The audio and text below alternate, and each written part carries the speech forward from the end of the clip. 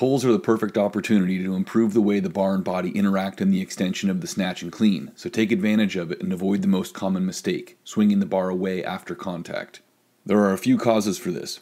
First is excessive horizontal contact of the hips with the bar. We want powerful hips, but that power has to be contained in the correct motion.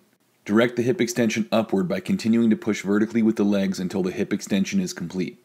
Next is failing to keep the bar close enough to the legs prior to contact. The farther away the bar is before that contact, the more that contact will push it away. Keep the bar as close to the legs as possible without dragging. Weak leg drive or quitting on it too early will mean that the hips naturally travel too far forward through the bar and push it away. Continue to forcefully drive through the floor with the legs until hip extension is complete.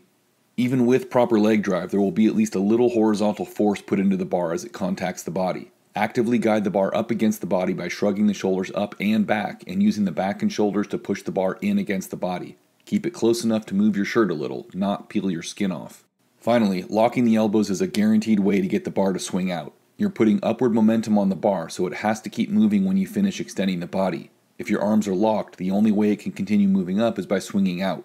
Keep the arms relaxed until you complete leg and hip extension, and then pull the elbows up and out to keep it right against the body until its upward motion is complete. Greg Everett with Catalyst Athletics here. Please like and share this video. If you appreciate the content, please subscribe to the channel. The more feedback I get from you guys, the more support I get from you guys, the more free content I can keep making. Thank you.